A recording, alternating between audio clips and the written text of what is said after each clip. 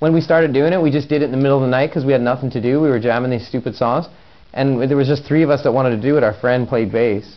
And he's really a guitar player, he's not... Yeah, he's a guitar player, he's not even a bass player. But he liked the challenge of playing bass.